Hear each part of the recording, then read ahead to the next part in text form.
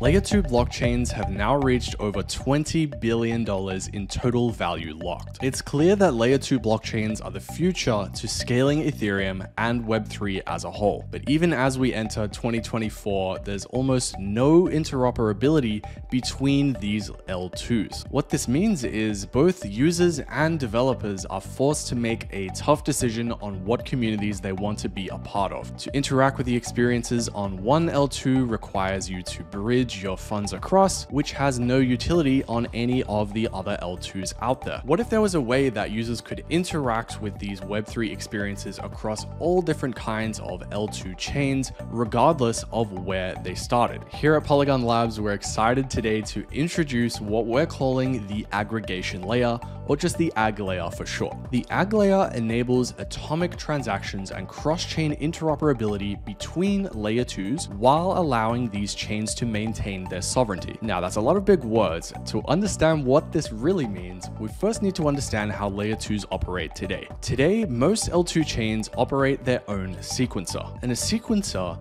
processes the transactions that occur on the L2 and posts the transaction data back to a smart contract living on Ethereum L1. But because each individual chain operates their own sequencer and their own rollup contract on Ethereum, they have no way of being interoperable with each other. For users, this means their funds on one L2 can't be used to perform operations on any other L2s. And for developers, it means they're forced to tap into just a portion of the Web3 audience out there by selecting a single chain to run their application on. The AggLayer works by sitting in between each of these L2s and the Ethereum L1.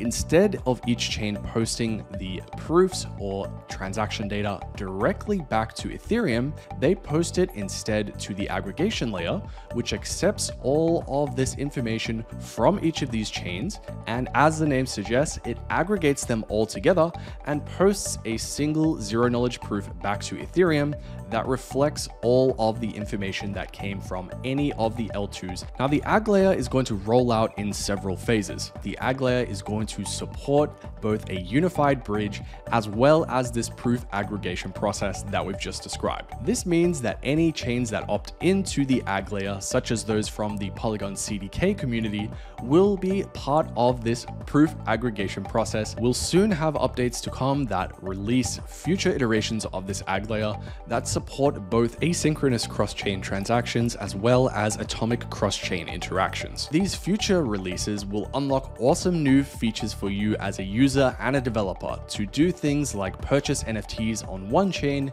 using tokens that you earned on another chain without having to bridge back and forth between Ethereum. This is just one step of our journey to achieve the vision of Polygon 2.0 of unified liquidity and unlimited scalability. Head over to the blog linked in this tweet to find out more.